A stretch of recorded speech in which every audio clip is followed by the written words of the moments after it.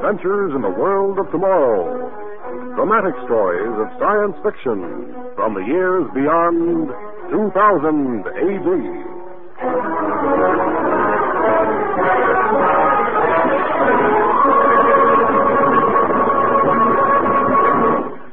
Today, the story of a horrible nightmare that wouldn't stop, even when the dreamer woke up.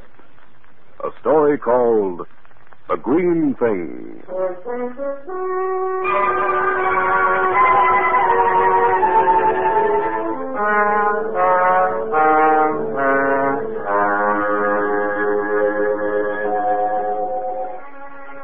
It is the year 2000 plus 175. It is late evening, and all is peaceful and quiet in Dr. Harvey Glendon's sanitarium. Outside, on a vast estate that stretches away from the main building, there are only the soft country noises, the wind sighing in the trees, the shrill chirpings of innumerable crickets. In the well-furnished rooms, the patients sleep, stretched out on comfortable mattresses and clean white sheets, the country breezes straying over their forms. In room 32B, Mr. Summers sleeps peacefully with his head on a fluffy pillow. He sleeps and he dreams. Help me! Help me! Please!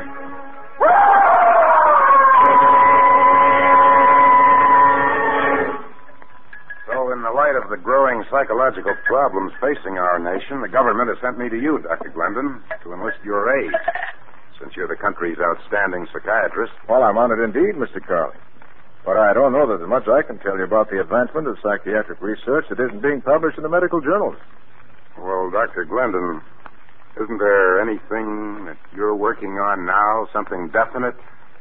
I know you're a cautious scholar, but... Look, Mr. Carling, it isn't possible to announce sweeping new generalizations in our kind of science. Our work is painstaking, complex, highly subjective. You take the case of one of the patients here in the sanitarium. Oh, Betty, will you bring our records of Mr. Summers? Oh, yes, Dr. Glendon, just one moment. Summers is about 40, 41. He was admitted 5 months ago, suffering from a melancholia. Here are the records, Doctor. Oh, thanks, Betty. Now, as you can see from these notations, he's been feeling much better the past few weeks. Mm-hmm. Yes, I see. Until last night, when he suddenly woke up screaming in his bed. He was being attacked, he shouted, by some sort of green devil. We had the hardest job getting him under control. Now, in the past, Summers had spoken quite often of a green hat that he lost as a child. His father, he remembered, had punished him severely for losing it. In later life... Mr. Glendon, this is all very interesting, but you can hardly call this dream analysis anything new. Yes, it has been known for centuries. Well, then I don't understand... Mr. Carling, I know why you came to see me. Apparently, I haven't been able to keep my achievement as secret as I'd hoped. That's right, sir. We've heard rumors. All right, Mr. Carling. I've said that Mr. Summers' dream is very unusual. Now, would you like to see it? You mean see his dream? Exactly.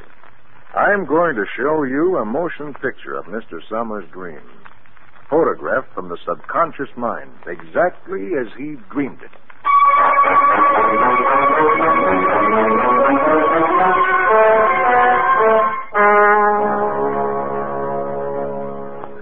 I attach special nerve electrodes, and these electrodes pick up the current impulses of the brain.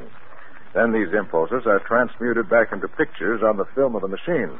Really very similar to the method of wireless photography. Here's Mr. Summers' dream reel, Doctor. Oh, fine. Thanks, Eddie. The projector tube is ready, so I'll just place the dream reel in it. And there. Hold on to your hat, Mr. Carling. You're going to see an actual dream. Yes, very well, Mr. Klauber. 3 slices of lemon drops will do. He thinks I don't see him putting the pennies in his pocket when he knows they belong to me. 3 slices of lemon drops it is, little boy. I'm not a little boy, Klauber, and you know it. I'm all grown up, and I don't come to your store anymore. I don't even live here anymore, and you steal pennies. All right. Get out now, little boy. Take your lemon drops and get out. Get out. Music. I didn't know Klauber had music in his store. I don't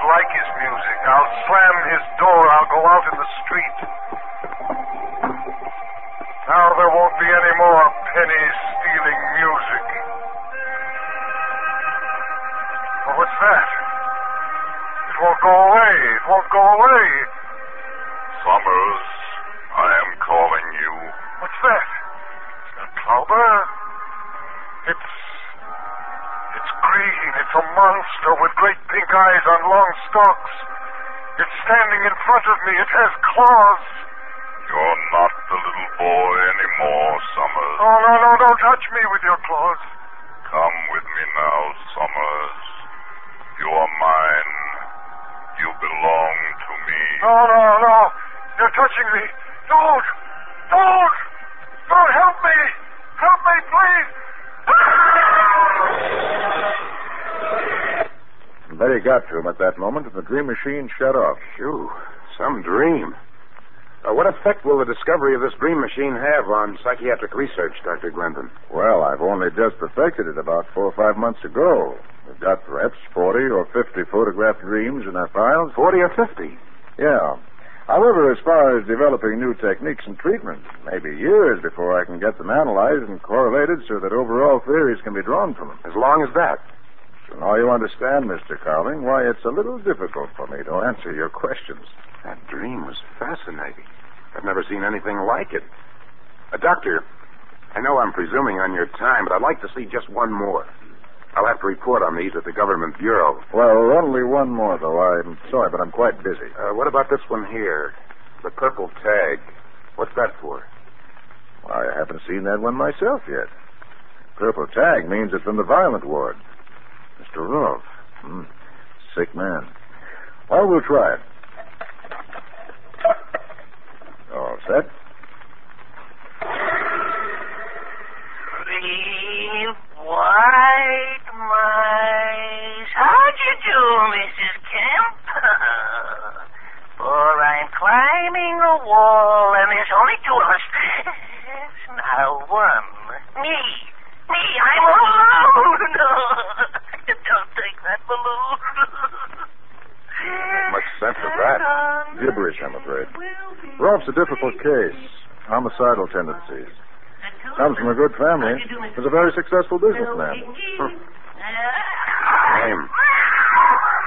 Can you do anything for him? Oh, I think so. There are times when he can be reached, lucid moments, and some of his dreams provide clues. Here, see? To me now, 74. That'll show him. 74, 70. You're not frightening me. I don't believe you. You can't scare me. Oh, no. Don't touch me. Your claws, your green claws. Oh, your green claws. Doctor, look. On the screen. Look, there it is again. That green thing. No. It can't be. It's impossible. 2 people can't possibly have the same dream.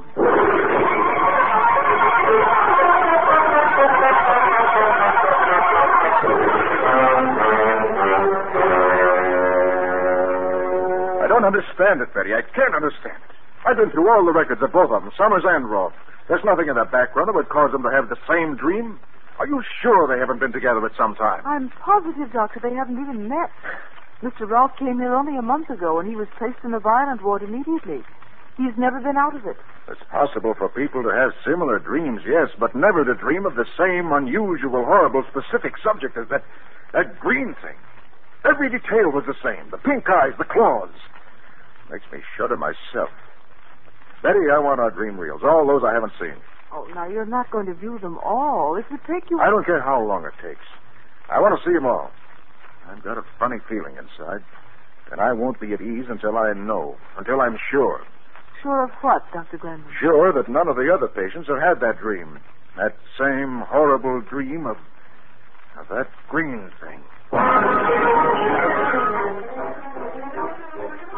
Dream 9, Mrs. Jordan. Shall I put the sound on? Oh, no, not necessary. We can see it if it appears. No, nothing here. Dream 10, Miss Farnham. No, nothing. I don't think we'll find anything, Doctor. It must have been a freak, a coincidence. Keep going, keep going. Dream 11, Mr. Craig.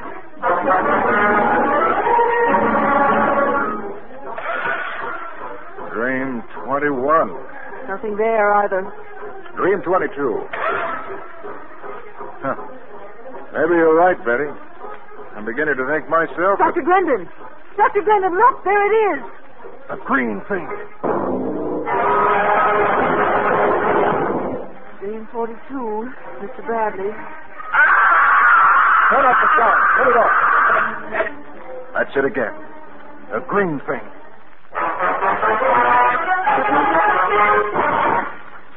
4 of them, Carling. 4 dreams of that monstrous green thing. Each one from a different patient? And each one during the past week.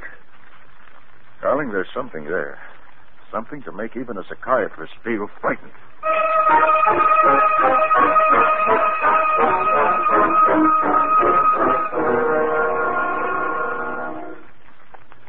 Carling, the patients weren't having a dream. They couldn't be. They had nothing in common but the fact that they're in this sanitarium. Why, even the nature of their illnesses are different. Doctor, aren't you getting a little mixed up yourself? Huh? You saw those dreams. I saw them. And Betty saw them. I know it's incredible. Listen, to have a dream means that you create that dream. You and nobody else. You mean you think the patients didn't create those dreams? They're not their dreams? There is such a thing as thought projection. Mental telepathy? Yeah. Why should anyone want Someone to... may have found out about the dream machine. Maybe jealousy or grudge or a hatred of psychiatry in general. There are many reasons. Well, what we've got to do is to find out where it's coming from. The patients must be protected. How? First, we've got to find out whether this telepathy is coming from inside or outside the sanitarium. Then we've got to track it down. I tell you, Carling, whoever's trying this terror by mental telepathy isn't going to get away with it. I'm not going to stand by while a lifetime's work is destroyed by a campaign of terror against my patients. I'm going to institute protective measures at once.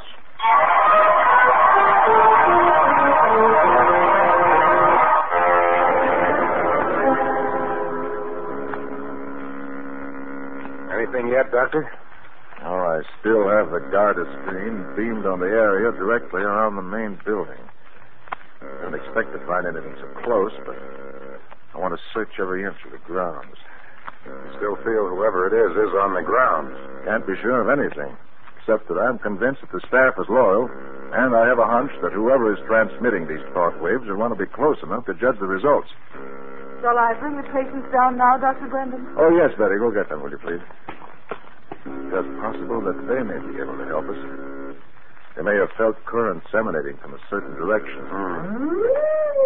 I think the Garda screen has reached its range limit, Doctor. It's repeating itself. All right, I'll give it wider focus. I'm going into the grounds now. Wait, there's something. A figure on the screen. Yeah, I see him. Carrying a club, a stick or something. Who is it, Doctor? Can you tell? I don't want to alarm him. I'll signal the patrol corps. Let me. It's that red button on the wall, isn't it? Oh, no, Carling. Never mind. That is one of the patrol corps. I can see his armband. Too bad. Well, I'll switch the machine to the north fringe. There's another figure. Is that... We seem to be well guarded. Another member of the patrol corps. Well, let's hope the patients will be able to... Here's Betty. Doctor. Doctor. She's alone. Betty, where are the patients? They're gone, Doctor. They've disappeared. And a fifth patient has just begun screaming in his room, the green thing, the green thing.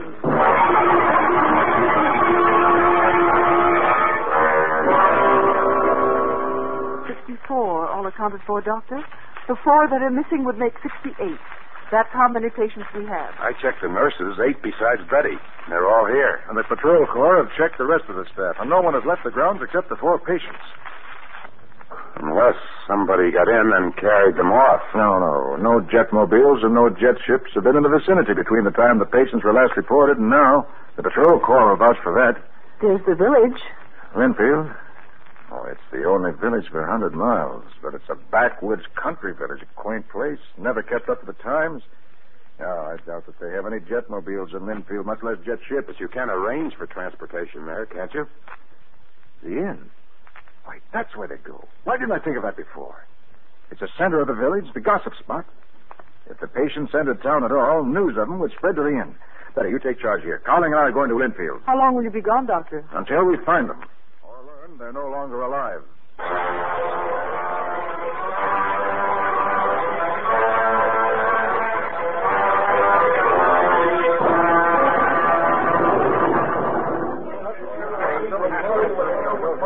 Sorry, I can't help you none, Doctor. I ain't seen no strangers, spoke to no strangers, or heard of no strangers. Well, how about transportation, jetmobiles or jet ships? Ain't put in any calls for jetmobile service nigh on to 2 months. Not since Miss Jennings busted her leg, and we had to send her to the hospital in the city. Oh. Jet ships? Why, last time one of them flaming monsters landed here, we nearly had a riot in Linfield. Darn fools all thought 'twas invasion from Mars. Just ran a wild goose chase, Doctor. Yeah, so it seems. Well, thanks anyhow, Mr. Barker. You've been very helpful. Haunts, he says. A blasted idiot believes in haunts. I do. Everyone knows there's ghosts everywhere. Idiot, there's no such thing as gold. There are ghosts. There are ghosts in every village and town. Quiet down, you boys. You'll be getting my end a bad reputation now. Hey, there's the doctor. Dr. Glendon talking to Mr. Barker. I put it up to him now, okay? What'd you say, Doc? There's no such thing as haunts, ghosts, either now. Hey, you tell my ignorant friend. I wasn't listening very carefully.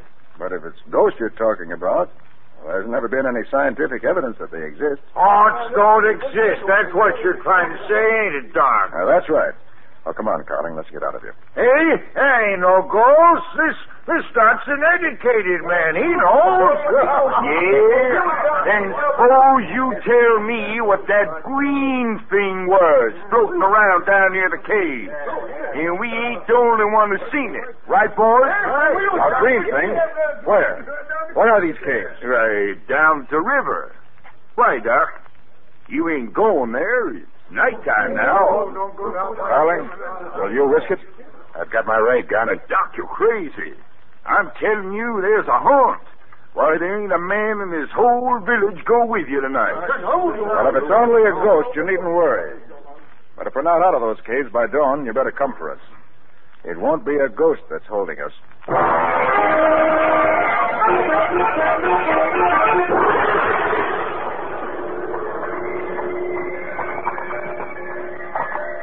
This must be the right cave, Carling. It's the only one with a brush trampled down in front of it. Here is a tomb in here. I don't hear anything. Well, we just don't want to be taken by surprise. Have to be as quiet as possible. All right, come on.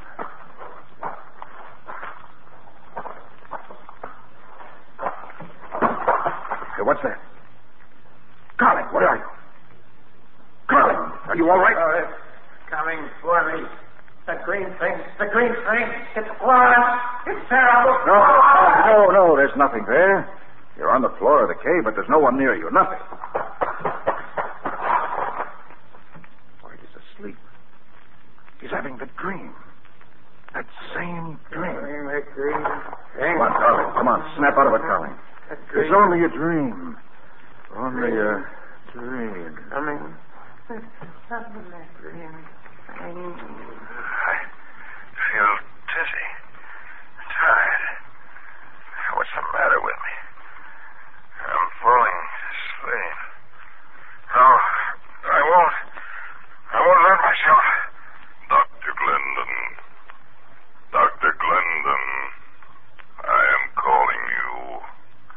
You must come with me. No, I won't. I'll fight you. Come with me, Dr. Glendon. I control you now. No, of course. No, it's just a dream. I know it's a dream. I'm going to wake up. I'm going to wake up.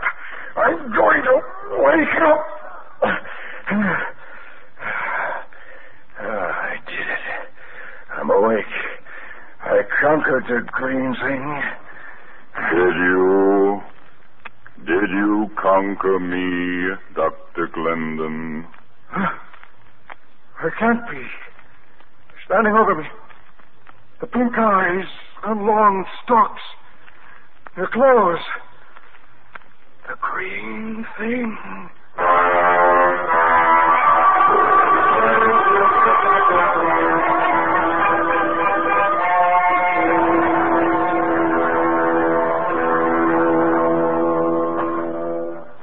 Right in here, Dr. Glendon. Into this rough chamber. And you, Mr. Carling, don't worry. You won't fall. My will is controlling you. My patients. Over there in the corner. Rolf, Bradley, Summers, gone. Now, what have you done to them? Summers, are you all right? Bradley, this is Dr. Glendon, your doctor. What's the matter with them? Gardner, Bradley! Nothing is the matter with them. They just don't understand you anymore. They are attuned only to Venusian thought wave.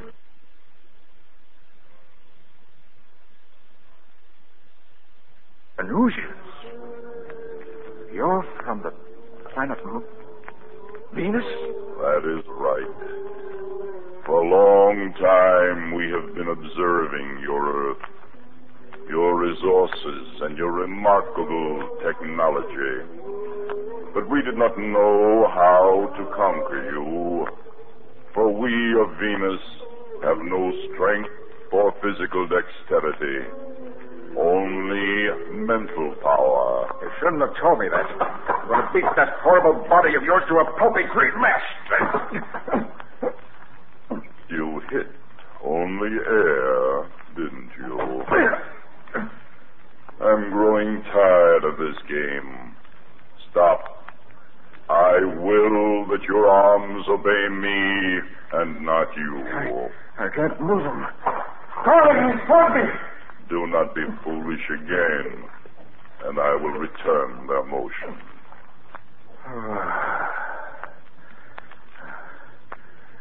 You hypnotized my patients the same way, didn't you? By those dreams. A little more complicated than what you Earthlings call hypnosis. But it is mind control. I have come to Earth to prove to my planet that this is the way to conquer your Earth.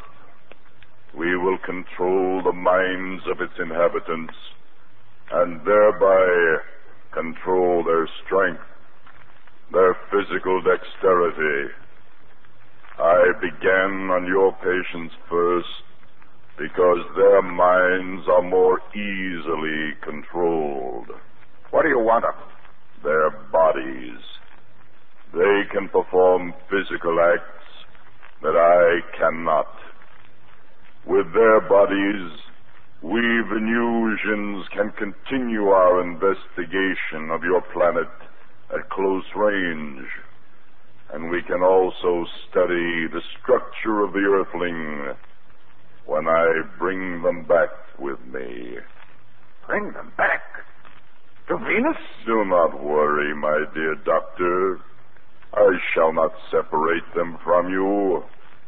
I will also take you and your companion with me to Venus as rare prizes. Earthling, bind these two men. No, don't do it. I'm your friend, your doctor. No, let me go. Let me go. Oh, you shot the monster. Forgot about me. Maybe he didn't know the Earthlings had weapons, too, like ray guns. Oh, why doesn't he fall? He's still standing. Did you really think you could hurt me with that? Your death rays have no effect on my body. Drop your weapon. Bind them, men. I'll shoot them. I'll kill you, slave. You cannot. But if you could, I would not care. There are millions millions more to choose from. You can kill yourselves, too. You are replaceable, except to yourselves. You are trapped. Your only escape is death. Walls, they're crumbling. The explosion of your ray gun, Carling, have loosened the rocks. It's a cave-in. We'll be buried alive. The glider, quick. We're a glider. Grab the patients before the green thing controls us again. They can follow us. It's our only chance.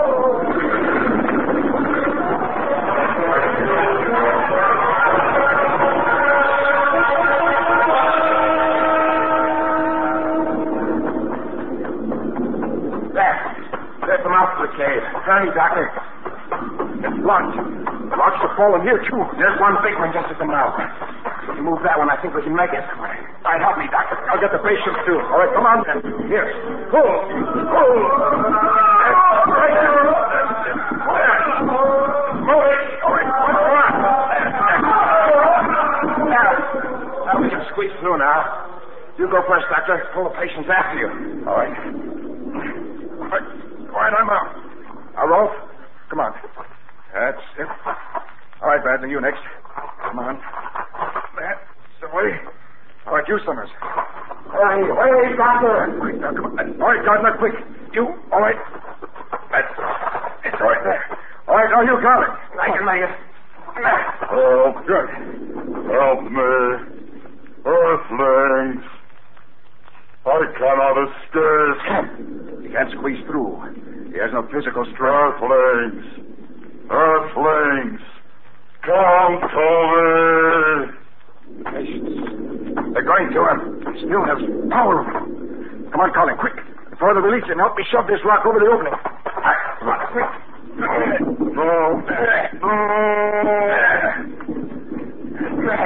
There it goes. Thank goodness. Hey, what's that? Look out! Step back!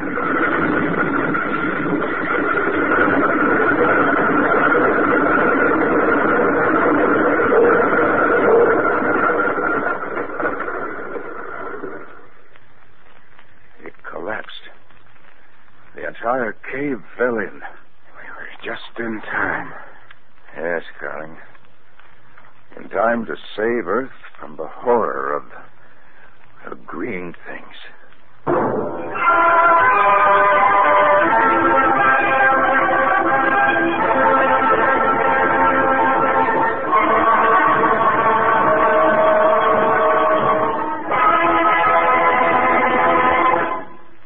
Next week, an incredible story about a man of science who dared tamper with the secret of human life.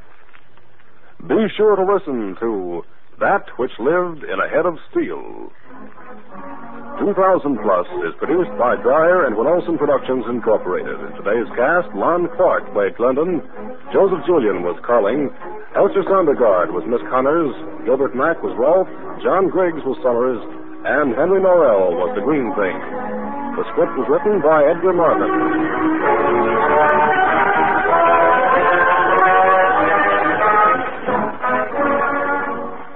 The music was composed by Elliot Jacoby. The orchestra conducted by Emerson Buckley. Sound, Walt Shaver and Adrian Penner. Engineer, Bob Albrecht. This is Ken Moore.